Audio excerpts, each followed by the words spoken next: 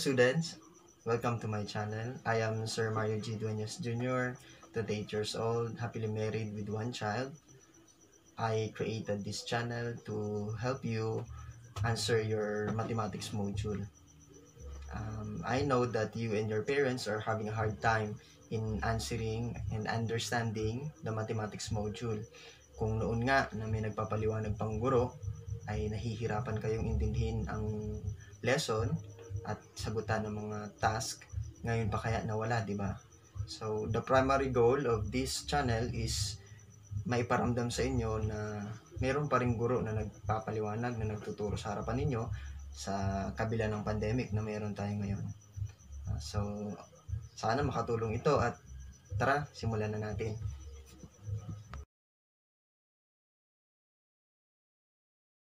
Hello students! Before we move on to the module 2, let us have a short recall with what you've learned in module 1. So, the module 1 is about arithmetic sequence, and this sequence is a sequence where each term after the first term is obtained by adding the common difference. So, remember that the pattern in the sequence is addition. Okay? And the nth term formula is a sub n, or the nth term is equal to a sub 1, the first term, plus the difference of n and 1 times the common difference.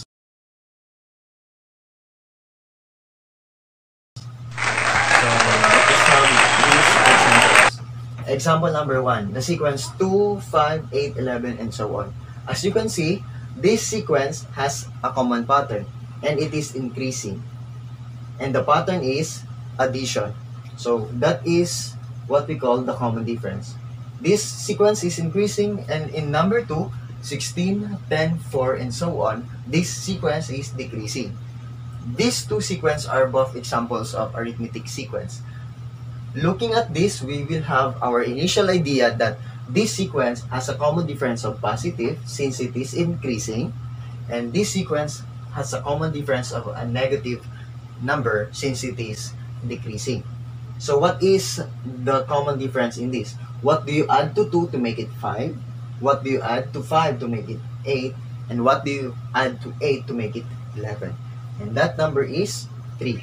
So removing the 3 would be the same as, or removing the positive would be the same as this, because 3 is already a positive number.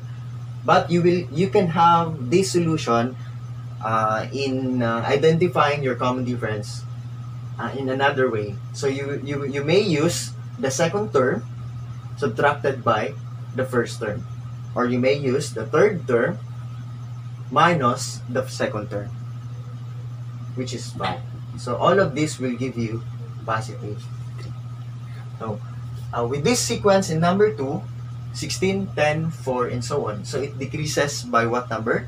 16 became 10, and 10 became 4. So obviously, it decreases by 6. So therefore, the common difference is negative 6. You may also use this method in identifying or determining your common difference by having the second term 10 minus the first term 16.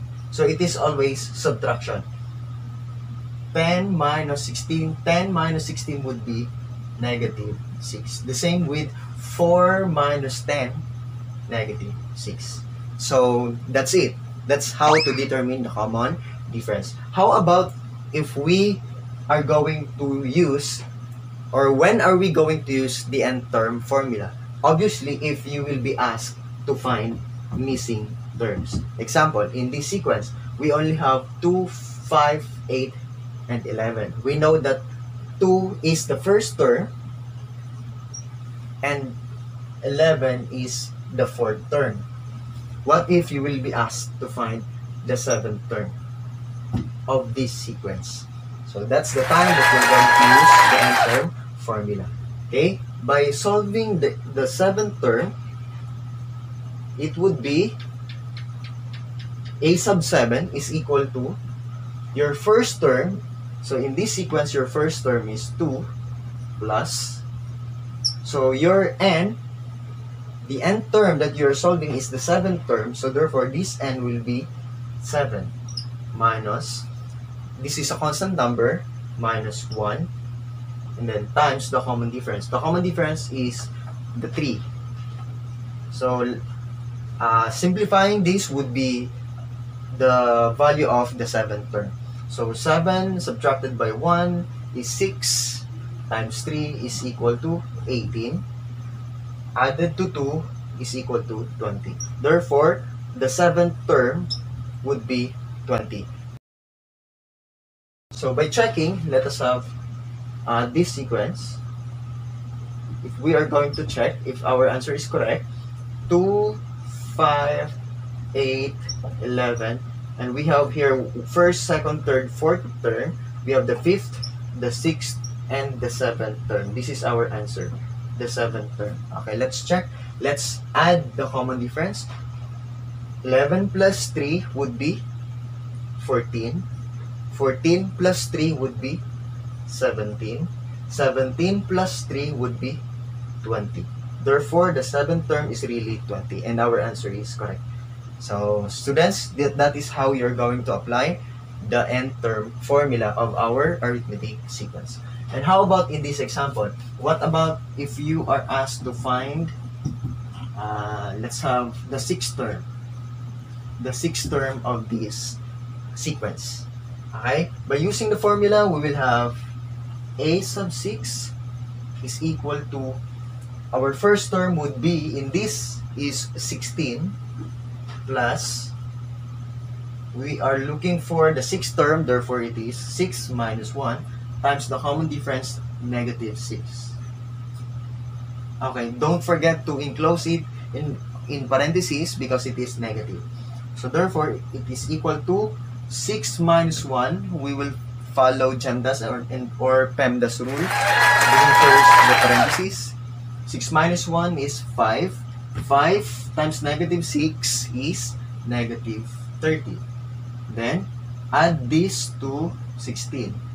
So, 16 plus negative 30, obviously, it would be negative 14. Okay, let's do the checking.